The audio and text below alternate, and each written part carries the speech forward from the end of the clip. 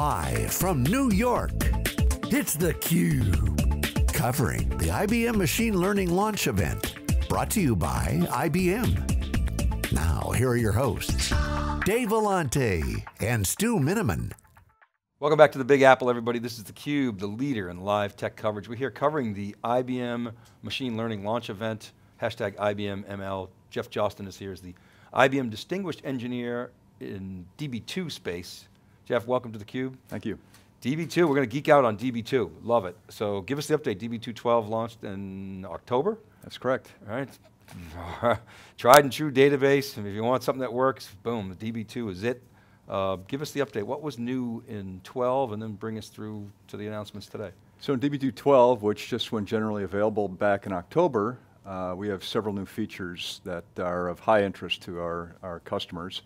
One has to do with increasing the scale of the transaction rates that we can support, as well as the table sizes and object sizes. So we can go up to 280 trillion rows in a single table now with DB2, eliminating a lot of the limits that perhaps some customers are bumping up against in the mobile and Internet of Things kinds of worlds. We increased the ingest rate that we can allow for inserts into a single table. We achieved over 11 million inserts per second, fully recoverable, fully logged inserts. So high ingest rates, large table sizes, improving the manageability of those tables as well for the admins. So as data gets larger and larger over time, the admin burden for DBA burden can become cumbersome. So at the same time we're increasing scale, we need to also improve the management capabilities. So we have the ability to allow piecemeal management of large tables. So you can manage a single partition, reorganization, and extending the size, for example, of a single partition without having to do table level operations anymore. Okay. So increasing the manageability, in-memory enhancements, query performance improvements, JSON data support, XML improvements, lots of SQL improvements. So full bevy. So tons of features. In January of 2015, IBM announced the Z13, and the big theme of that announcement was bringing analytics and transactions together, this notion of hybrid transaction and analytical processing. Bring us 2 years forward now. What's relevant to the announcement today, and how is that all going? Going great. So we're of the mindset in DB2 development that a lot of the transactional data resides on our systems in ZOS, and so bringing analytics capabilities to that data makes a lot of sense and resonates with a lot of our customers. And so we're building out our analytics and query capabilities to run alongside the transactions, and utilizing the base capabilities in Z13 and the ZOS operating system to allow for the strong multi-tenant kinds of operations and isolation of workloads, so that you can run analytics alongside transactions without the two interfering with one another. So in Z13, there's a lot of very interesting features there for the HTAP world, large memory being one of them. So the more we cache in memory in a database, the better performance we can deliver not only to transactions but also the analytics that are running on the system. The SIMD processing with vector operations becomes very interesting in the analytics space, as well as the SMT capabilities that we have for multi-threading on a single core that we utilize in DB2 on the ZIP processors. So a lot of the synergies that we have between DB2 and the underlying hardware and operating system really come to bear in the HTAP world.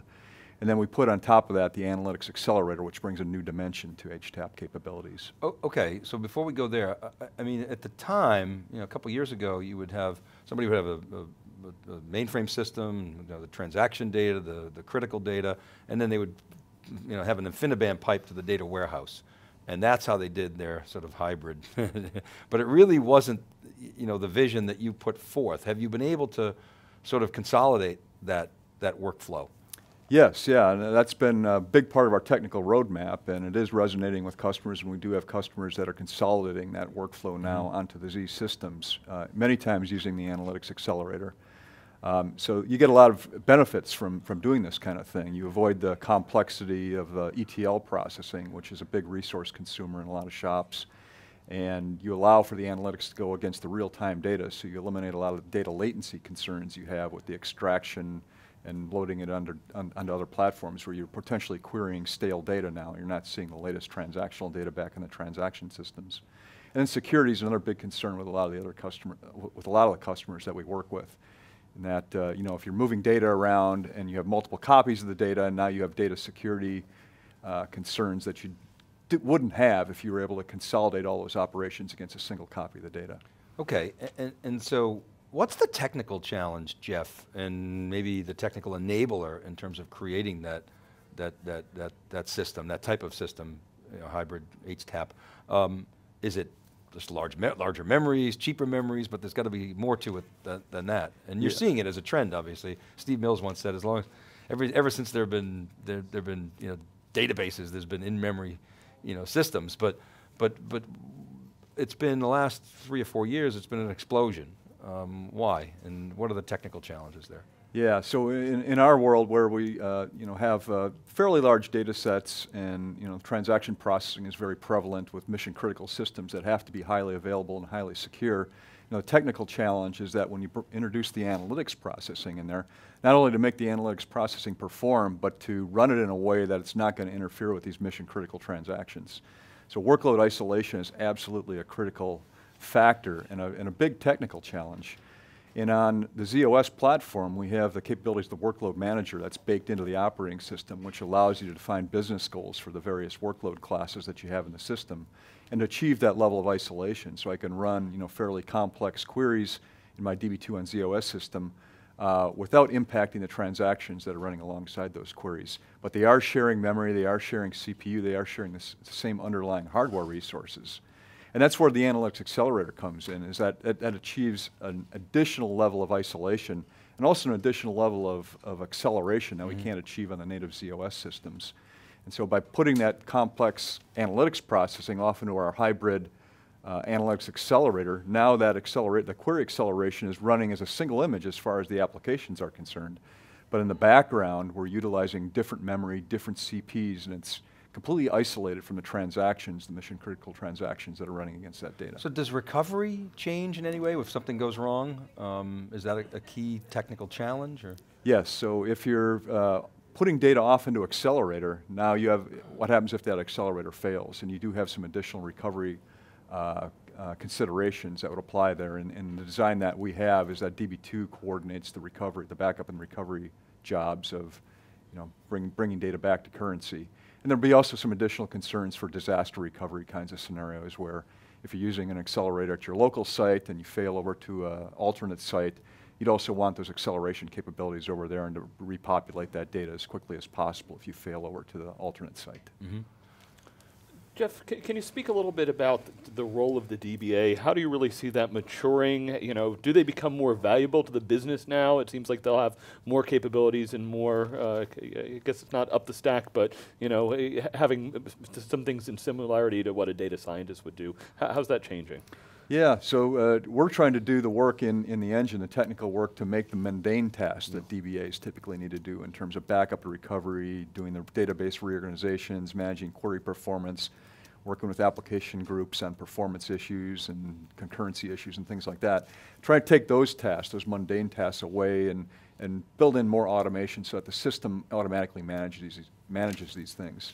And that frees the DBA then to be able to do these higher value business operations, working with the application groups and working more in kind of a data scientist kind of capacity. Yeah, I was reading an article talking about just the long-term viability of databases themselves. How do you see kind of the SaaS model infiltrating database?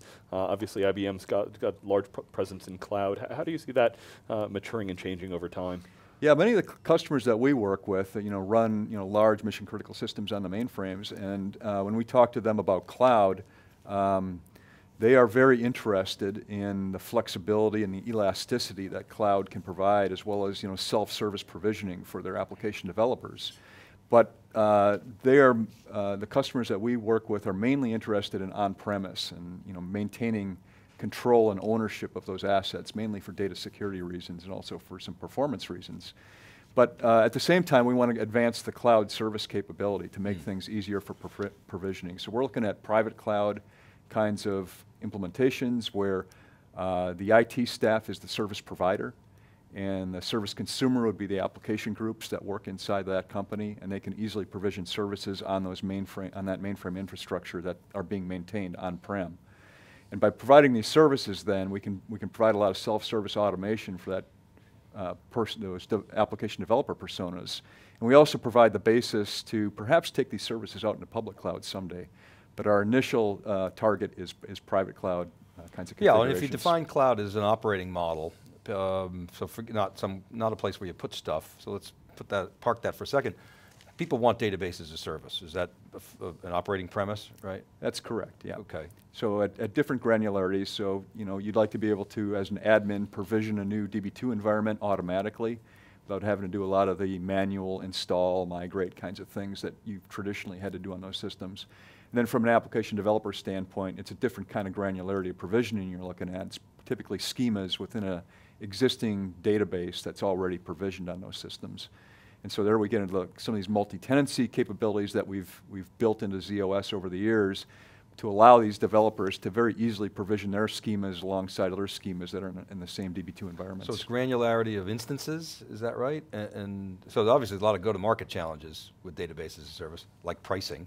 But from a technical standpoint, it's security, noisy neighbor stuff, right? And you're saying the granularity of the instances that I provision, is that right? Yes, that's correct. And we think we're building on a strong technology base here because of the multi-tenancy capabilities we've had in ZOS for many years.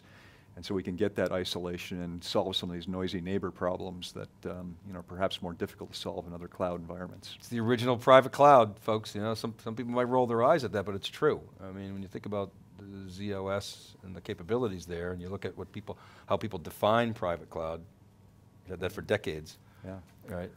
So a lot of those tenants are built in, so we think we have a very strong technology base to build out these services. Okay, so I know you can't give us too much detail here, but where should we be focused, in the future? Like what kinds of things, just from a high level, should the industry expect from, this class of systems going forward? Yeah, well, and my domain is databases, Yeah. and I work on the mainframe platform. And so as a database engineer, we're always concerned about performance, first and foremost. And so we look at opportunities for doing hardware-software integration and using large memory to solve performance problems, especially as the Moore's Law curve kind of changes going into the future, and we can't rely as much as we did on the past on just the CPU speeds doubling every 18 months as we did in the past. So hardware-software integration, pushing things into hardware via hardware acceleration where it makes sense. Utilizing large memory is going to be really important. And as we talked about before, scaling databases is a concern, especially in the mobile world. And how do you manage these large databases and make that more automated over time, not only for cloud environments where you would really rely on automation and self-management, but even the traditional mission-critical production environments that we maintain today, because IT professionals just don't have the time or sometimes even the skills to be able to manage these environments like they have in the past. Jeff, how does the pending end of the horrible storage stack affect database design? Because since the dawn of computing, you've expected that there's going to be some rotating, some mechanical device that you're going to have to deal with that's going to create latency issues, et cetera. From an architectural perspective, as you see more in memory and non-volatile memories and flash storage, how does that change how you think about designing databases? It's got a fundamental impact on how we look at designing database management systems because we want to be able to cache in memory as much as possible for performance. However, memory, as you say, is volatile, and so we still need persistent storage for database recovery and database persistence. That has typically been predicated upon flash storage and spinning disks. But more and more we're going to cached storage. The caches in our storage servers are becoming very, very large these days. Mm-hmm. And so utilizing those caches in the storage servers, much the same way we use coupling facilities for clustering in the database, very high-speed clustering. It's electronic storage. You can think of DASD controllers or disk controllers in the same way, these very, very large memories that are caching data out there and getting at that a lot faster than we could at a spinning disk. Flash gives us another dimension of potential there because now, especially for random access, we can get at data that a lot faster on a flash device than we could on a spinning disk. Do you expect the application development paradigm to change? I mean, I guess with CAPI and things like that, it doesn't have to, but if you were able to, as a developer, exploit that non-volatile resource, more explicitly, it would dramatically increase performance, presumably. Did you see developers beginning to change the way in which they write applications? Yeah, I mean, for example, some queries that weren't possible in the past now become possible. Like what? So some table joins that perhaps, I want to do a three-way join between some very large tables. You wouldn't dare run that in some of the older systems. Right. Now with today's larger memory systems, now you can start to contemplate that, and the performance becomes very acceptable, and we can do it with acceptable resource utilization. And with the analytics accelerator, that gives us a lot more power to bring to bear there. So application developers now are able to run these queries that in the past they just weren't able to run. Great. And you're addressing the audience today, is that right? That's correct. What time are you on? Do you know offhand? This afternoon. I think it's the last slot in the agenda. 4:50. Great. Data innovation with hybrid transaction analytical processing with DB2. So awesome. Don't miss that. Jeff, thanks very much for coming on theCUBE. Really appreciate your time. You bet. All right, keep right there, everybody. We're back with our next guest right after this short break. We're live from the Big Apple. Right back.